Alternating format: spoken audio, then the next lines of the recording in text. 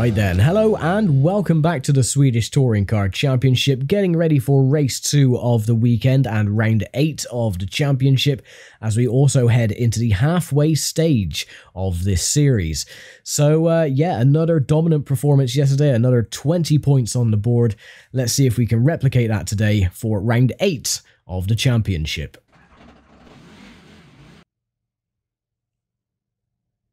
And this is how the grid looks for race number 2. Then Tommy Rustad and Jens Edman on row number 1. Then you got Carl Rosenblad and Fredrik Ekblom on row 2. Row 3 is Pegan Andersson and Jan Nilsson. Row 4 is Tommy Kristoffersson and Mattias Ekstrom. Row 5, Hubert Berg and Nettan Lindgren. A good performance for her in the Peugeot 406. Row 6 is Thomas Johansson and Stefan Lindberg. Thomas Shee and Thomas Engstrom on row number 7, and row 8 is Jan Brunstead and myself in 16th place. So here we go then, round 8, halfway through the series, and away we go.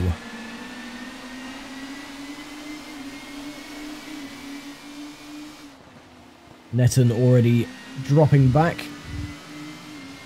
He's going to barrel up the inside and take 7th place. Superb start.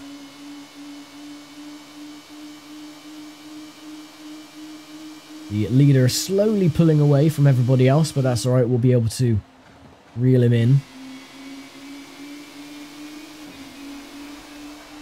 Getting a lot used to the braking points now, thanks to race number 1.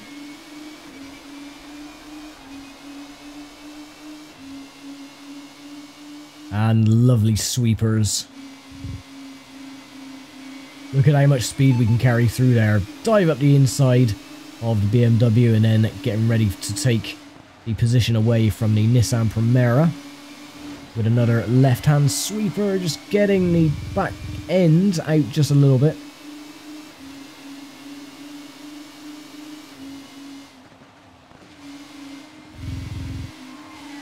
And again, blaming cold tyres for this, even though I don't think they actually simulated the cold tyres in this game.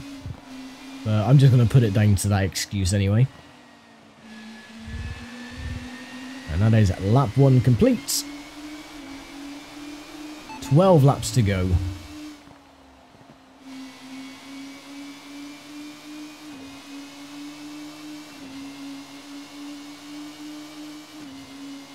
Yesterday's second place podium finisher. Currently in 2nd. We'll make quick work of him though.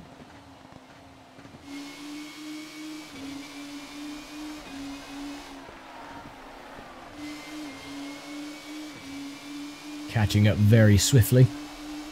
See if we can beat our lap time as well today of a 1:23.88. Oh, not like that. Oh, we've spun it. Well, that is unfortunate. Oh, and getting whacked in the rear as well by the other Primera.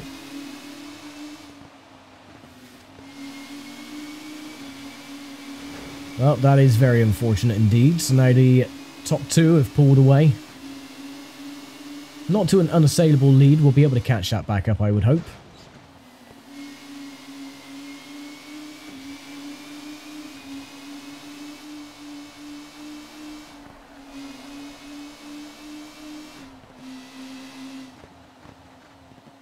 That is another lap complete. Ah, yeah, they're just up ahead. It's fine.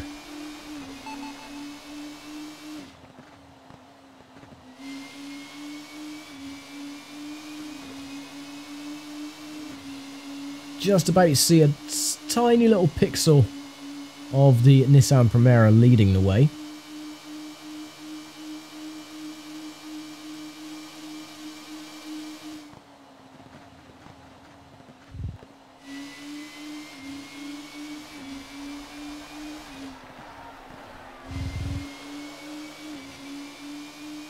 Gaining back on the Volvo as well.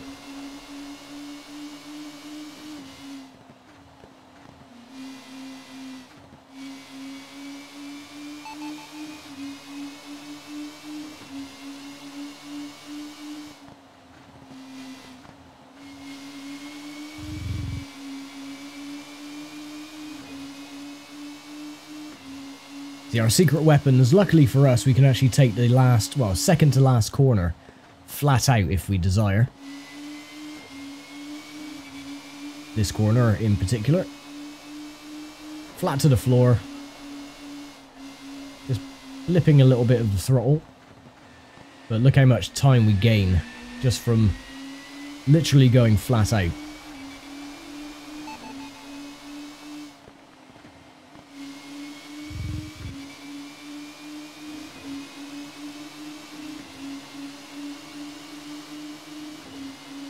And we're only 5.5 seconds adrift of Tommy Rustad in the lead. We should be able to take second place in just a moment if we can get these corners right, which we can't.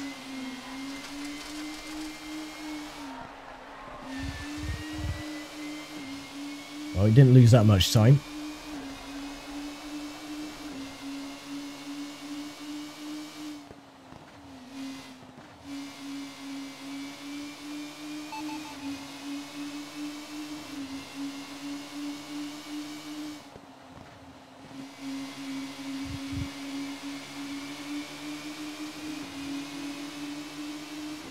Okay, we should be able to take second place going through the left-hander. Yeah, we can brake later than him. So Jens Edman is dropped into third. He's trying to get it back though. And Tommy Rustad is literally just up ahead.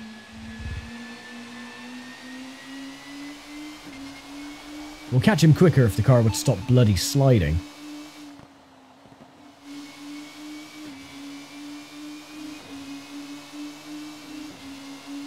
Nine laps to go.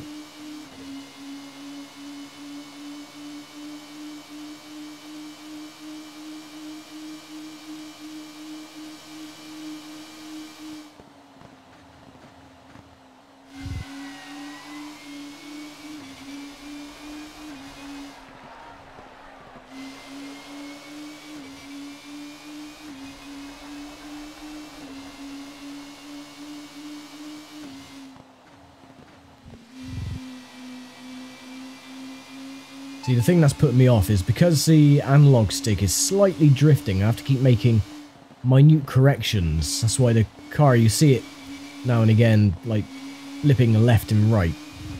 I'm just trying to make minute corrections to the steering, but because the steering is so sensitive on this game, it's a lot easier said than done, and then that happens.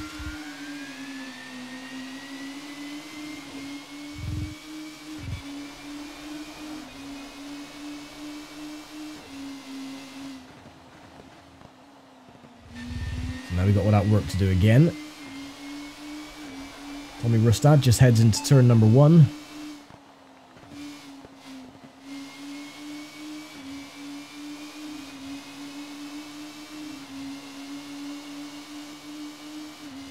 Yeah, the only way I can describe the sensitivity of the handling is it feels more like a D-pad than it does an analog stick.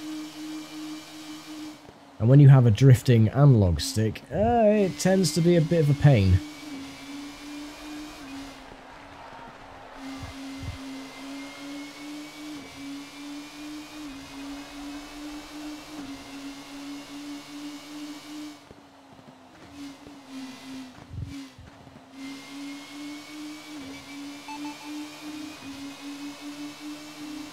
I don't think we're losing a massive amount of time though, which is the main thing. As long as we can catch up to Tommy up ahead, might have a chance. Yeah, he's only just there, so I don't see why not.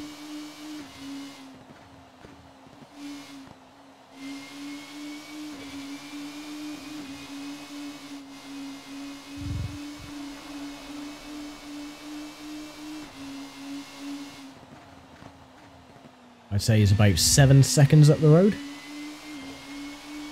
Let's have a look. Oh, 4.4. Okay, it's a lot closer than I thought.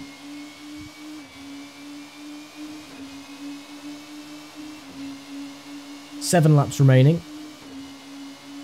So we're almost halfway through the race.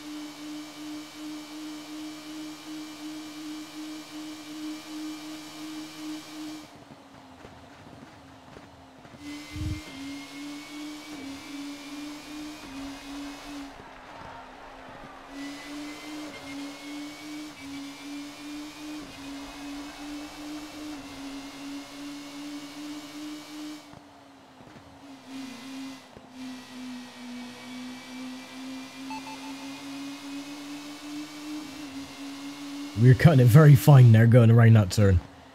I thought we were going to touch the grass and probably end up spinning. Just about got away with it.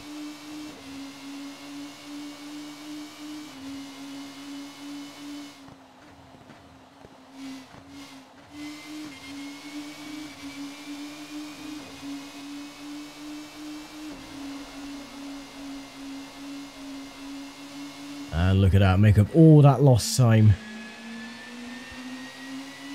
Catch right up onto the back of Rustad. And we were actually faster on our lap time as well by 0.06 of a second. So we now have a 1:23.4.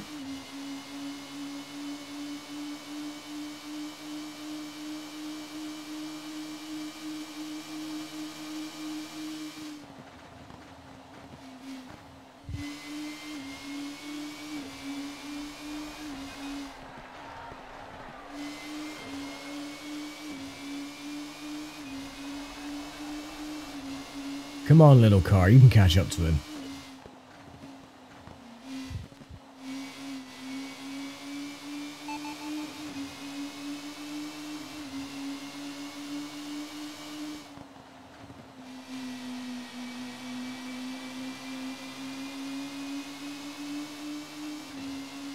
Slowly creeping up on him. As the other back markers are making their way onto the back straight.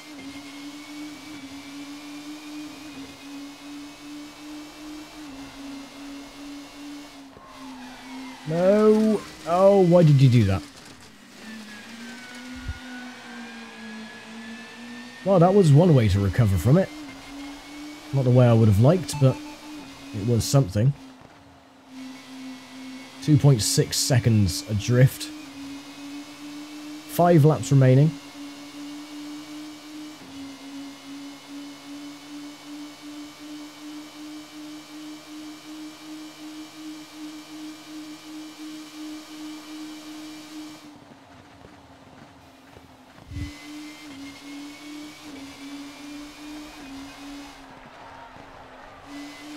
See if we get a 1:22 as well, that'll be nice.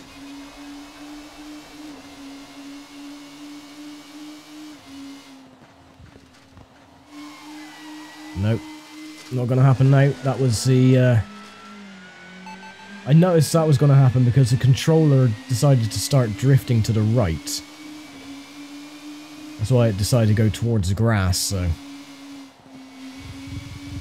Didn't really have much in the way of controlling that, unfortunately. And Tommy Rustad has gone off into the distance. Oh joy. See, it only does it now and again on the smallest of inputs. It doesn't do it all the time, which is really annoying. And it doesn't matter how fast or slow you're going either, it will still try and spin you no matter what.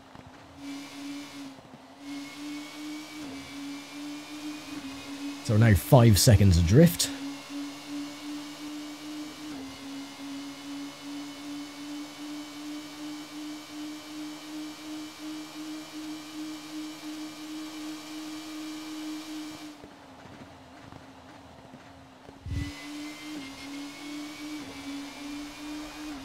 I mean, I do complain a lot about this controller drifting, but I do have a spare.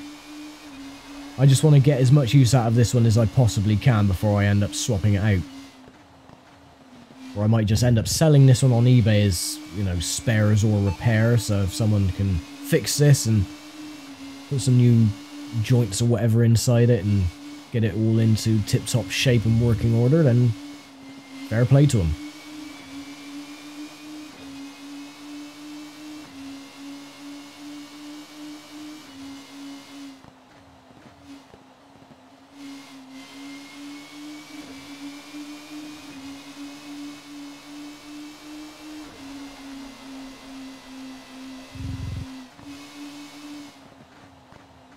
Well, I fear that we may not get another victory. Might actually be stuck in second Oh, unless the back marker plays a role, it could work. You know how effective they were at holding up the leaders during the last couple of races.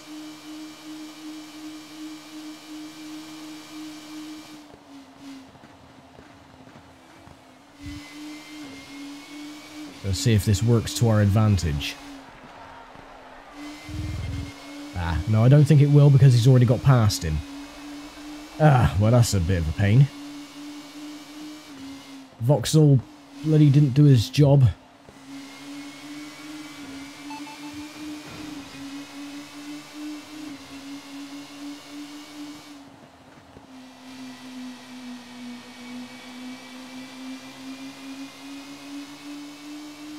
He did hold him up long enough for me to actually catch him.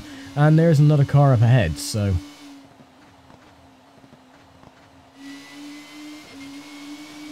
this could work. We'll have 2 laps to go after this one.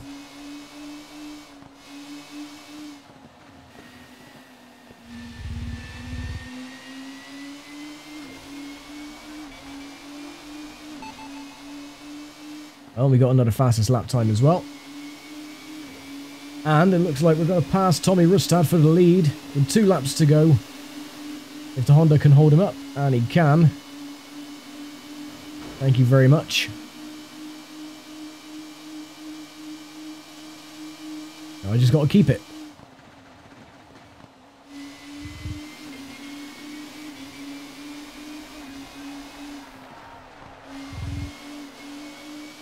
Probably easier said than done, but we are coming up on a little gaggle of cars now.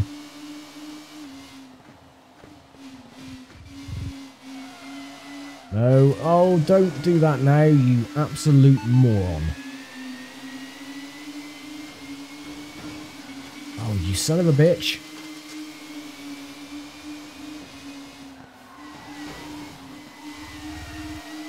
Stop sliding, you stupid piece of garbage, and move.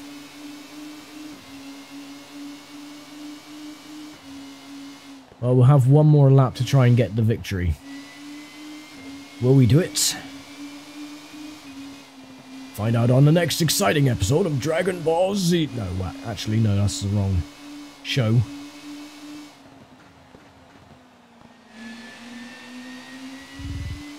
Oh, he's just there. Final lap.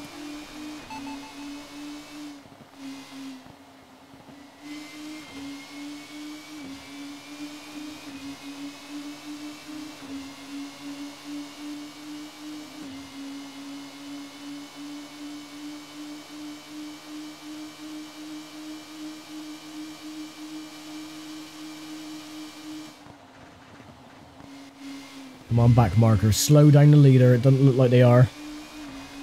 Oh, they may have done then. Yep, he was caught up on the Stratus, who's lost a hell of a load of positions. Oh, Rustad didn't like that. He just whacked me up the rear. Oh, this is getting feisty.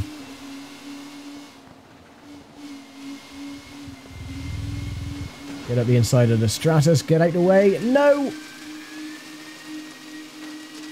Oh, no, no, no, no, no. Come on, come on.